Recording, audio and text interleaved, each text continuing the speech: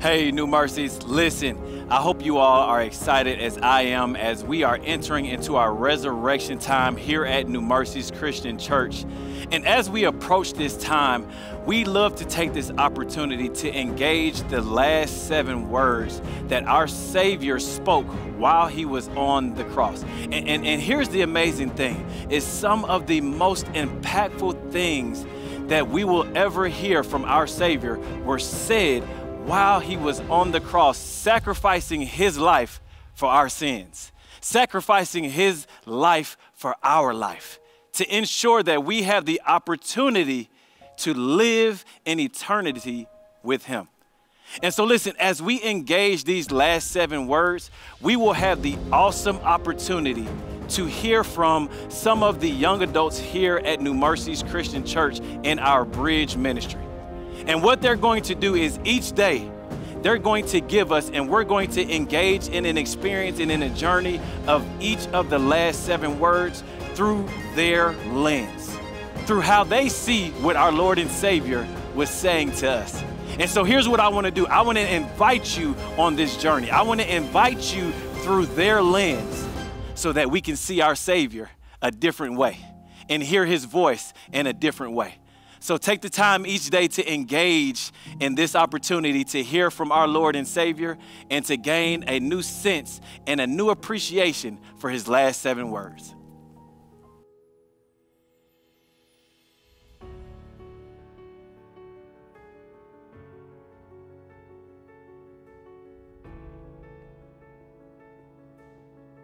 I tell you the truth, today you will be with me in paradise.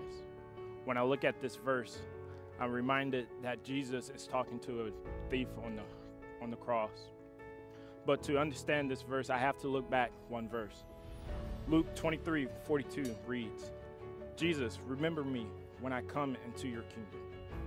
We have all done wrong in our lifetime. Even I made mistakes and have done wrong. How do you think God feels about that? 1 John 1:9 says, but if we confess our sins to him, he is faithful and just to forgive us of our sins and to clean us from all wickedness. We must put ourselves in Jesus' position. Our sins we have committed. We know that it is true that those who truly repent will be forgiven by God and be taken into heaven and paradise. God provides us provision, protection, and promise. But what is paradise that Jesus is talking about? A place prepared for us that is even better than famous places we see from the rich and wealthy. God loves a spirit of gratitude. Jesus said in John 14:2 and 3, there is more than enough room in my Father's house. If this were not true, would I have told you that I'm going to prepare a place for you? When everything is ready, I will come and get you so that you will be with me where I am. So what does the cross look like? Wrap your mind around everlasting peace, no illness, hardships, or even foolishness from the devil or those he chooses to use. Paradise is the place I wish to go. Hey, New Mercies, listen. Those were our last 7 words from our Lord and Savior. Those were the experiences that we were able to see through the lens of the Bridge ministry.